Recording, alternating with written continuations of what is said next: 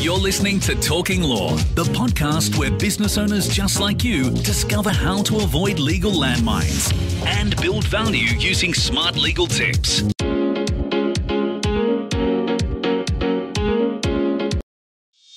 Hi, it's Joanna Oakey here, and welcome back to Talking Law, a podcast proudly brought to you by our commercial legal practice, Aspect Legal. Kobi, hello, welcome on Talking Law. It's so exciting to have you on the show. Thanks again. It's always amazing to talk to you. I love seeing your smiling face, and it's always so exciting, and I hope we can be entertaining for our crowd today. We'll try our best, Kobi. We'll try our best, won't we?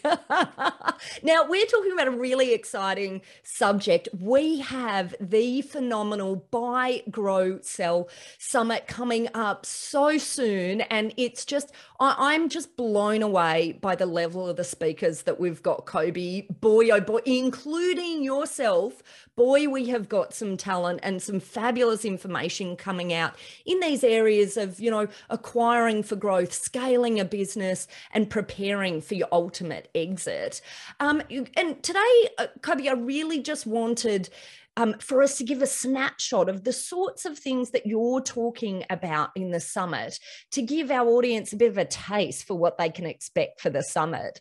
So, but maybe before we get into the content, we were part of like this initial dream team of, the reason for the summit right in the beginning. I'd love to hear from your perspective. What is it that you loved about this buy, grow, sell, and why is it so important for business owners to be thinking about these stages in their business? Yeah, look, I'm going to open with I'm being selfish. Like at the end of the day, I'm running a business. I've got a team, I've got a crew. We've got a pretty robust business plan we've been executing on. We've been around a while. We've been around 17 years, and I've got a heap more energy to give this thing a red hot crack. So we've got due diligence and acquisitions on our business plan. We've got growth. We've got big teams. We've got there's 4 businesses that operate out of our family office. So we've got acquisitions on our business plan. We've got growth. We've got scaling our leadership teams and our management teams, and doing more with our people, because we know that people are kind of the key to all of this. And then we've got divestments. So we got a pending big exit. We're probably still 18 months away from that. Maybe 18 might play out to be 24 months away from one of the businesses exiting. But we've got stuff coming and going. And so for me, just to go like, I'm going to spend 3 days to kind of, spend time with the who's who of Sydney in the business community, and more importantly, the who's who of Australia. Well, and internationally as well, because we have got speakers from all over the globe. Yeah, absolutely. And now we're looking at the registrations. I think we're over 700 people have registered for this event, which is really exciting. Almost up to 900, Kobi, I think. Well, there you go. Yeah. There you go. It's just as we speak, it's like shooting up.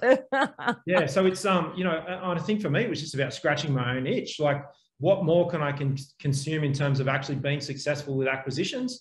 We know, there's the downside to acquisitions. We hear rumors about them not going so well, that the companies, in mergers and acquisitions don't go so well. So how can you prep for that and be really amazing at acquisitions, identify the right targets, have win-win for the party that's exiting and the party that's coming in? That in the growth phase, what are the gold nuggets that we can pick up with doing? And I'm going to be talking about some of that I've got 2 sessions where I'll be presenting some of the incredible nuggets of gold information that I've picked up with the growth and scaling that we do, both in our own businesses and as a management advisory organization, and also the exit side of things. And Simon Bedard, when we the 3 of us got together and said, let's do this thing, Simon's got a huge amount of experience, one of the most experienced people helping people with exits and exit advisory in the country. And there's a lot of great businesses that could go on the market and create life-changing wealth for families that have grounded out. They've been through all of the ups and downs of business, and now they've got with a little bit more work and a little bit of a tidy up, they can, like selling real estate, you style the house and you take the amazing photos and you do the marketing, and then you get just that little bit more for your home when you sell it. You can do that with a business. You can style it. you can touch the right key points that buyers are looking for, you can address the trends, and you can market appropriately. And it can make an incredible difference to what you could basically say, you know what, I'm going to shut the door and walk away. You could actually be sitting on something that you didn't realize is incredibly valuable. So I think over 3 days at this summit, it's going to be really exciting. And I'm just being selfish. Like, you know, if I can just get all this information out of these speakers, I'm happy to contribute some value, but I'm going to be in there writing, you know, pages and pages of notes for my own benefit. And so I hope anyone that comes along to listen, you know, we're going to put all the details in the description below this video and the podcast and that kind of stuff, so you can register. You've got to get to this event, because it's kind of, you know, it's been a lot of work to get it put together. A lot of people have been hustling a lot of hours to put this together and prepare the content. And you know, it's going well. We got good numbers, and if we can pull off a great event, then we might do it again, but then we might not. You know, like I ran that big summit in 2020, and we haven't got it yet back off the ground again. So you don't want to miss this opportunity, because it might be a once in a lifetime. And I don't want to sound like a greasy salesperson, but seriously, if we do it again, it'll be different speakers. So this time is this group of speakers, and if we do it again, it'll be a different group of speakers, and they'll be saying different things. It'll only be this point in time where you get to hear this, and I am super excited. I love it, Kobi. I am so excited as well. And I think you've absolutely hit the nail on the head. Register now, guys, because there's no other point in time. You may not get this quality of content again.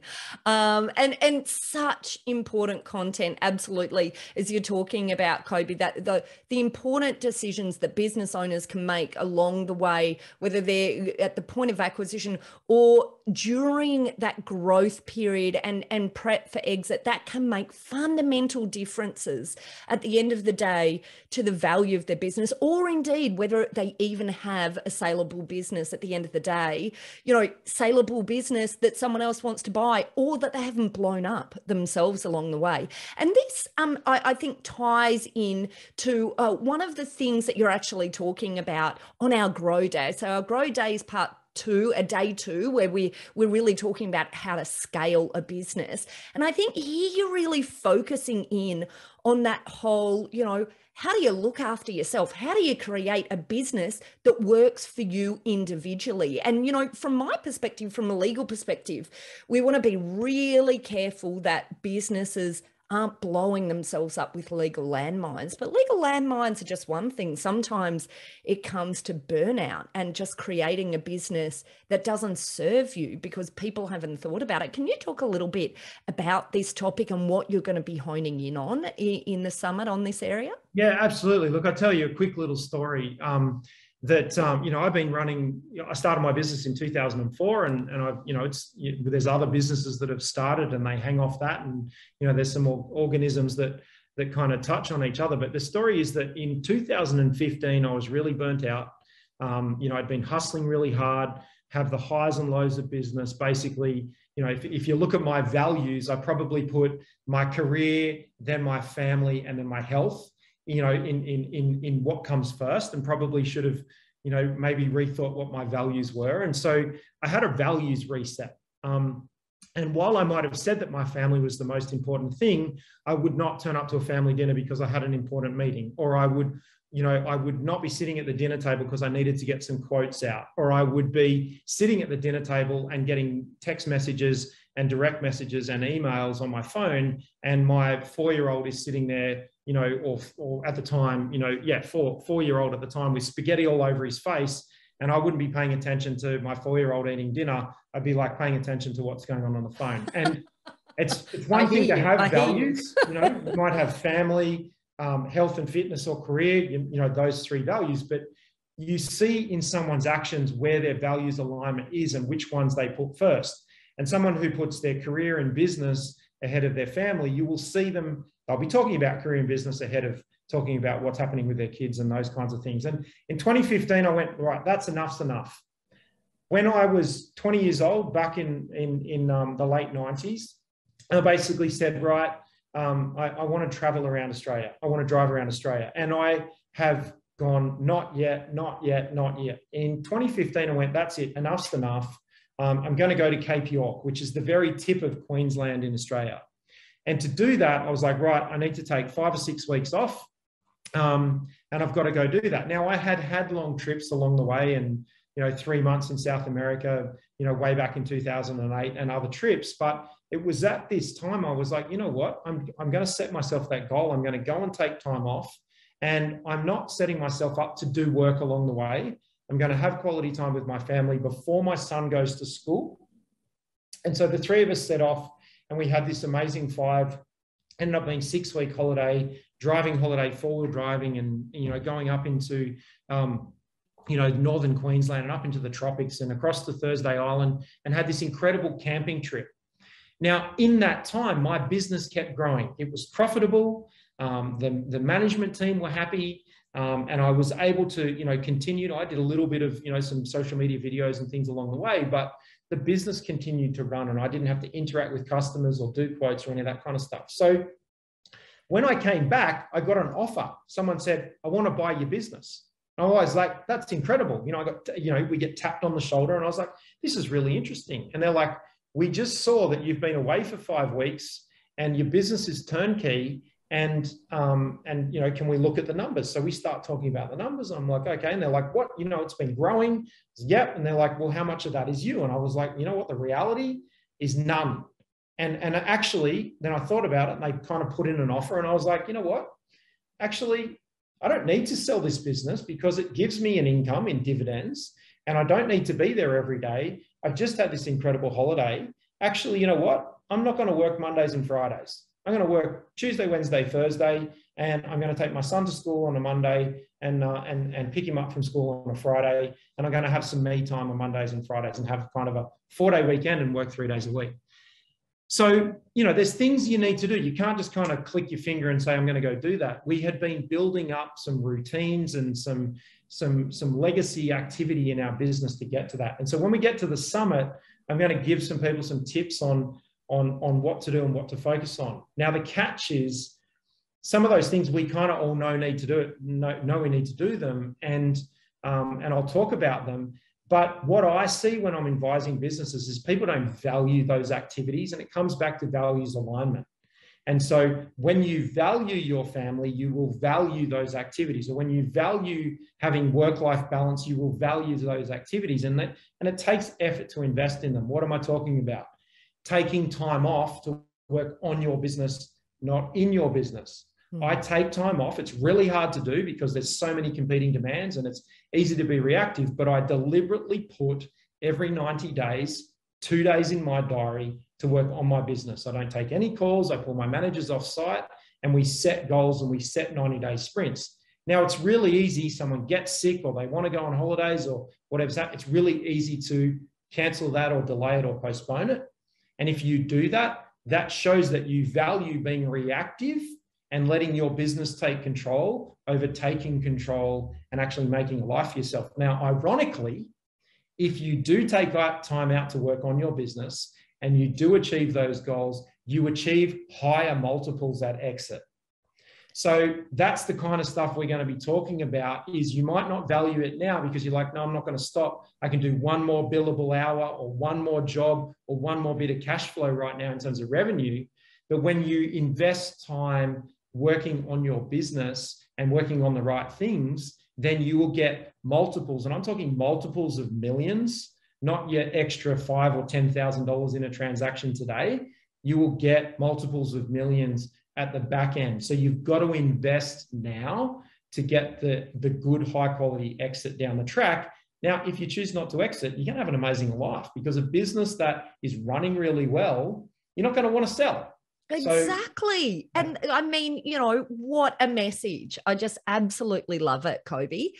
And of course, on the summit, you're going to give the secrets away. Yeah. 100%. So, and that's what I'm going to do. I'm going to talk about some of the things that I do and I focus on in my business that have given me, I get tapped on the shoulder every kind of 6 to 12 months.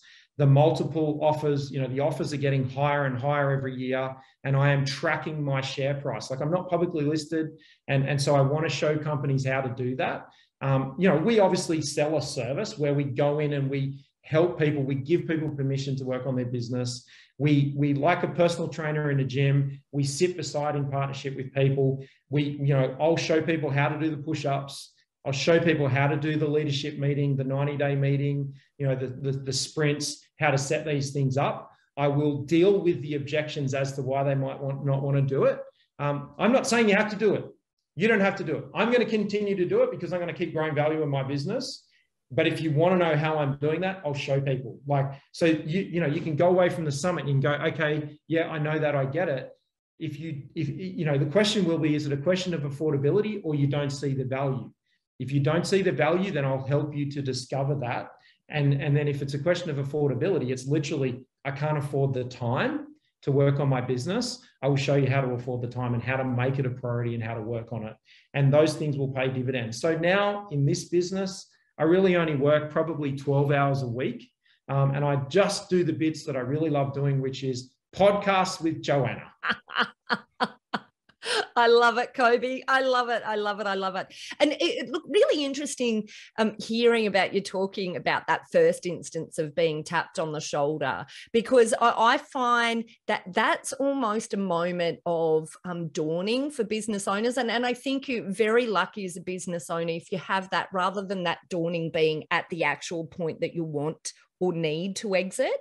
And because when you have that, and you know, essentially, I think like the insider tip here, and we can talk more about this on the summit and in future podcasts. The insider tip here is don't ever go for that first offer, right? But this is such a good, unless it's a brilliant offer, but generally that first offer won't be, because your business won't be ready to achieve maximum value at that point if you've not thought about it and got it ready. But that is such an incredible opportunity for you to suddenly look at your business from a buyer's eyes, suddenly realize actually what you're building is this asset that has value at sale. But what I love in your message, Kobi, is it's not just about building a saleable business.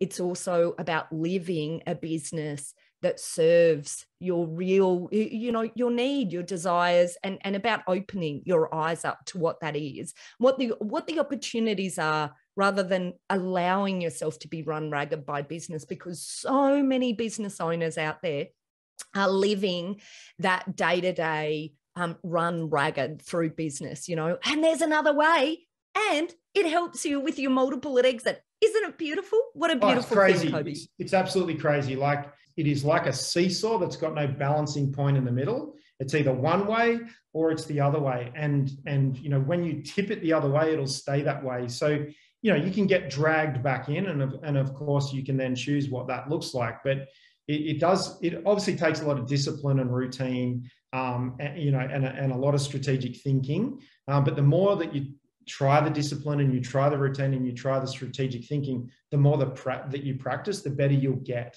So, you know, we kind of said, you know what, let's put this summit together. Let's talk about some of this great stuff. And I don't want people to go, oh, you know, give it to me right now, because I will. I'll give you some in a second. But, no, hold back. You know, because we've got, and we can't do it justice in this sort of short time frame as well, right? You know, and that's why you've got to come along to the summit so you can hear Kobi, you know, share those real gold nuggets about where it's going, and you know, and all of those days buy, grow, and sell. Just you know, whilst they're separate segments, it's all part of the same whole, you know. Oh, 100%. Work together. And I am super excited to hearing so much more from you in the Buy, Grow, Sell Summit. Well, look, that's a wrap for now. I just want to say a huge thank you for coming onto the podcast. You're welcome. And I am excited. If you haven't worked out what you need to do as a listener, then just check out the show notes, and all you have to do is click the registration link so you get access to some of these amazing insights from Kobi, talking on day one and day two. So day one, we're talking, Kobi, all about what to do when a business acquires another business in terms of what's the next steps. What do they need to do to integrate leadership and management? So we'll be talking about that. And then on day two, we'll be really honing in on this discussion that we've started today. Kobi, I just want to say a huge thank you for joining us today on Talking Law. Always lots of fun, Joanna. Always lots of fun. I'm always happy to come back. I really look forward to seeing everybody at the Buy, Grow, Sell Summit. Obviously, the link is below in the show notes. go check out the landing page. There's an incredible array of speakers. I'm really excited. If I don't pay attention to anybody else, it's because I'm selfishly grabbing all of the value that I want out of those 3 days. I know we all are. We're all super absolutely excited to hear, all of the content.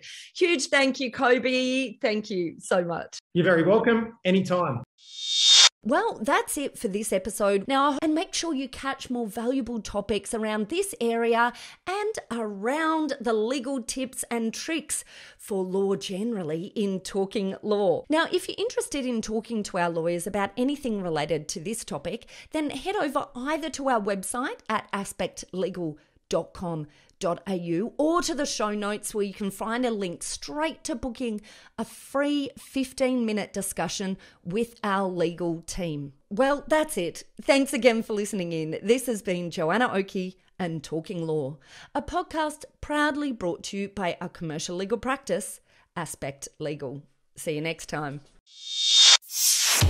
Thanks for listening to Talking Law. Tune in next time for more smart legal tips and tricks to keep you clear of those legal landmines.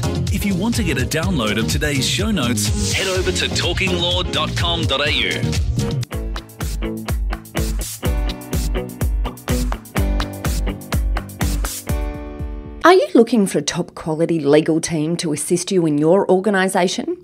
Aspect Legal is an innovative commercial legal practice that specialises in providing fast and professional services for their clients. If you'd like to chat about how we might be able to assist you, simply head over to our website at aspectlegal.com.au to book in a time for a free discussion with one of our lawyers.